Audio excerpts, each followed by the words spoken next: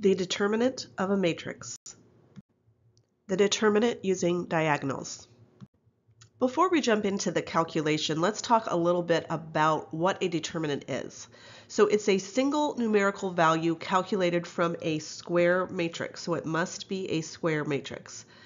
For instance, if we have a system of equations, and again, if we had this, we would write this as A11, A12, A21, A22, and we're going to talk about this in a moment, but the determinant is A11, A22, which you'll find is a diagonal, minus A21, A12.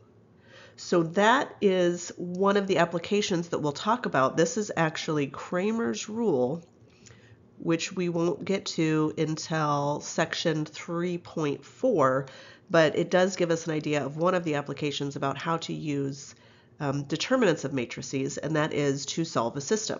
So I could solve this system for x1 by finding the determinant, and that would be the denominator of my fraction, and then we'll talk in section 3.4 about where these guys come from.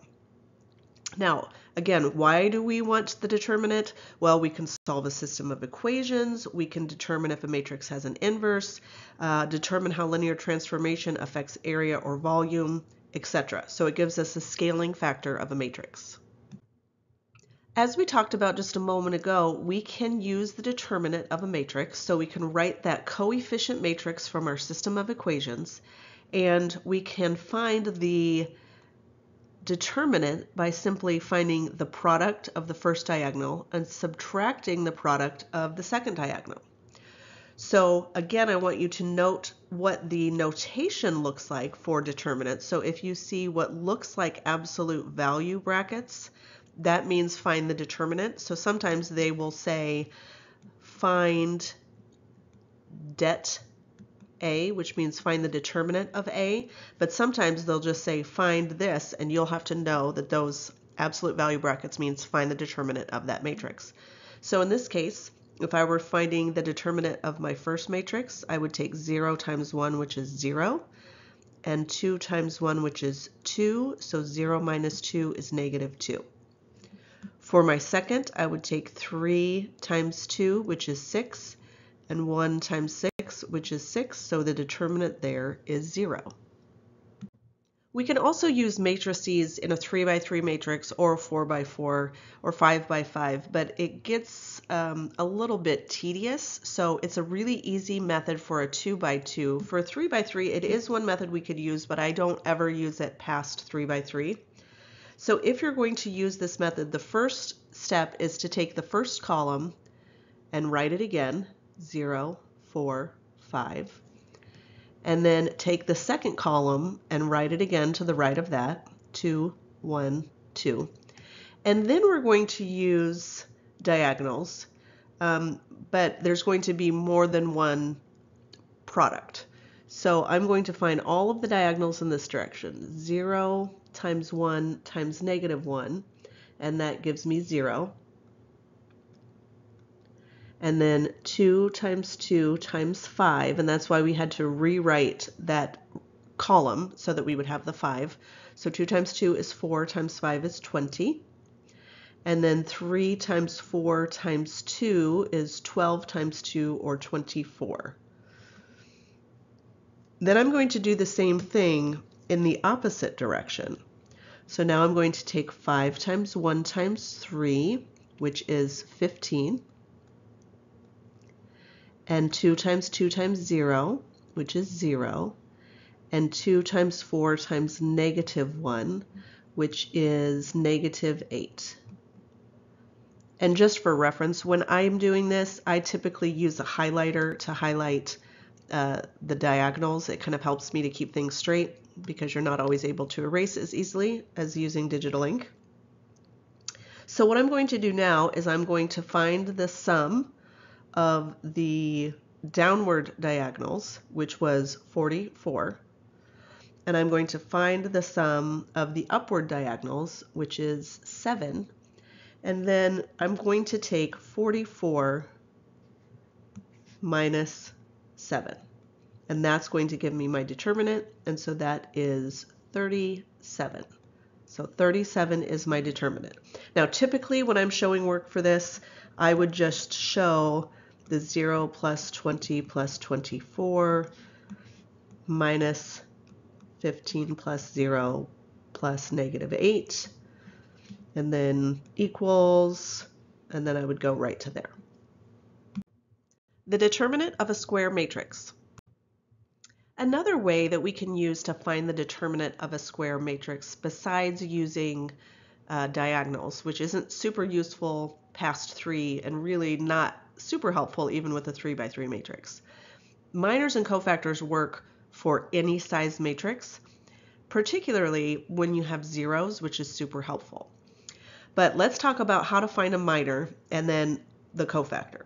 So the minor of some entry is the determinant of the matrix obtained by deleting the ith row and jth column. So before we talk about cofactors, let's talk about the minor. We're going to talk about minor 1, 1. 1, 1 means row 1, column 1, which means I'm taking out row 1, I'm taking out column 1. The minor for 1, 1 is the determinant of the matrix left over. 1, 2, 2, negative 1. Well, we know how to do this because it's a 2 by 2. So we can use diagonals. 1 times negative 1 is negative 1. And then we subtract 2 times 2. So again, I'm just taking the diagonal and the diagonal. So I'm subtracting 4, and that gives me negative 5. Let's do the same for M12. So for M12, that's the first row, but the second column. So M12 says we're going to have 4, 2, 5, negative 1.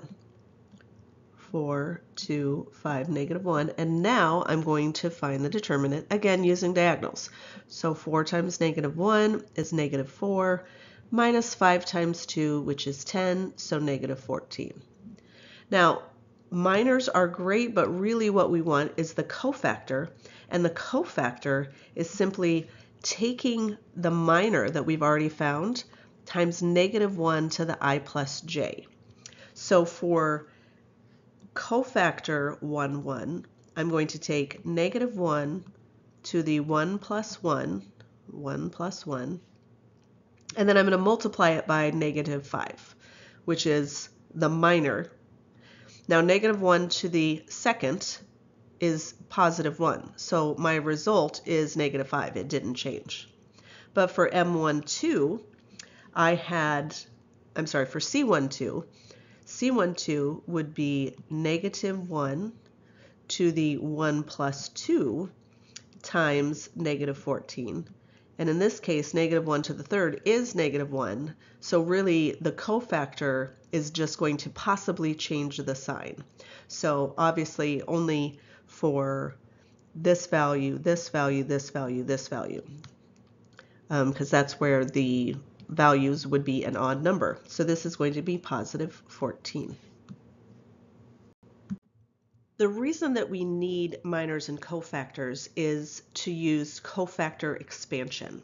And cofactor expansion can be with rows or with columns. I'm going to show you both ways. Notice it says find it in 2 ways. We're going to ensure that they are the same. But essentially what we're going to do is, because we're smart and lazy, we want to have as many zeros as possible. So I'm going to start with a row. Looking at the rows, I have a 0 here in this row, and that's good. But this row, if you'll notice, I have 2 zeros. And again, I'm smart and lazy, and therefore I'm going to choose this row. And what this tells me to do is to find the determinant of A. I'm going to take the entry of 0 times the cofactor. Now, do I care about what the cofactor is? I really don't, because it's going to be multiplied by 0. I'm going to put 0 there just as a placeholder. Then I take the next entry in that row, which is also a 0, and I also don't care about the cofactor of this. Like, I could write it out if I wanted to, but it really doesn't do anything for me because I'm going to multiply it by 0. So my very last entry is a 2, And so I'm going to use 2, and then I'm going to take that times the cofactor of that value. So just like we just did before, now I have -1 to the second row, third column, and the matrix that's left over is 0, 2, 5, 2. So this tells me the determinant is 0 plus 0, which is 0, and then I have 2 times -1 to the fifth, that makes it a -1, so that's -2. And then the determinant of this matrix is 0 times 2, which is 0, minus 5 times 2, which is 10. So that gives me -2 times -10, or positive 20. So that was using a row. Let's also use a column and ensure that we get the same value.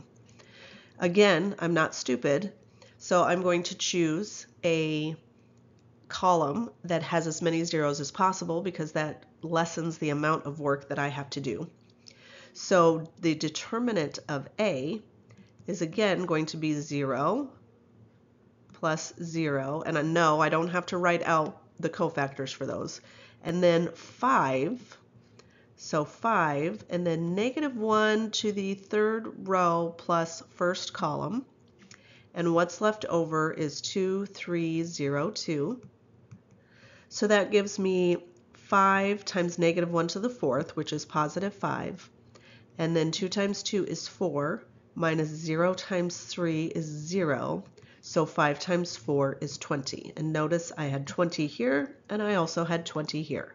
So again, we didn't have to work very hard because we were smart enough to look for as many zeros as possible. Let's take a look now at finding the cofactor expansion of a 4x4 matrix. Again, the first thing I would do is examine the rows and columns to determine which row or column has the most zeros. Now, it works no matter what. If I really felt like doing a lot of math, I could say, let's use this column, which has no zeros at all. But again, I'm lazy and don't want to do that much work, and anytime I do work, that's an opportunity to make an error. So what I'm going to do is I'm going to choose this column, which has 3 zeros. Now we know that using cofactor expansion, that says the determinant of A is 3 times the cofactor of 1, 3, and then 0 times the cofactor of 2, 3, and then 0 times the cofactor of 3, 3, and 0 of 4, 3.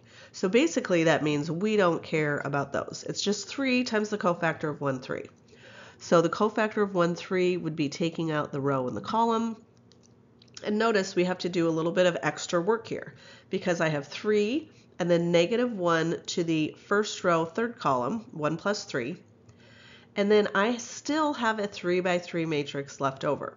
So -1, 1, 2, 0, 2, 3, 3, 4, -2.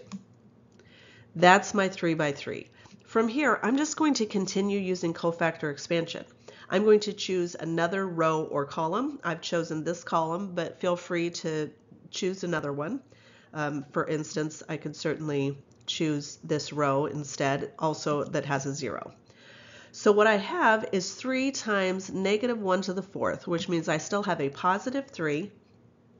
And then I have -1 times cofactor of 1, 1, 0 times cofactor of 2, 1, 3 times cofactor of 3, 1. Again, I'm not going to worry about this one. So I have 3 on the outside, so everything times 3. And then I have -1 to the -1 to the 1 plus 1, because this is first row, first column. And then again, the cofactor of that, 2, 3, 4, I'm sorry, the minor of that, 2, 3, 4, -2. And then 3 and -1 to the 3 plus 1. And then again, what's left over after I take away that row and column, 1, 2, 2, 3. So now I'm finding those determinants. From here, I would take -3, and then this is obviously a positive 1, but it's times -1, so that's where this -1 comes from. 2 times -2 is -4. 4 times 3 is 12, so -4 minus 12. And then 3, This obviously is also a positive because it's -1 to an even power.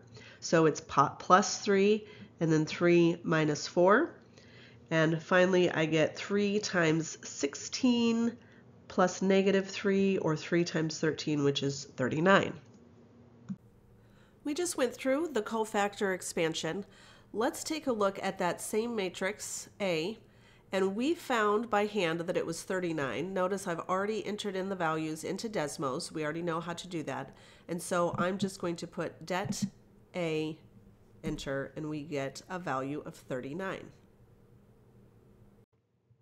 Here's a cofactor expansion question for you to try on your own. So press pause, use either row or column cofactor expansion to find the determinant. When you're ready, press play to see how you did.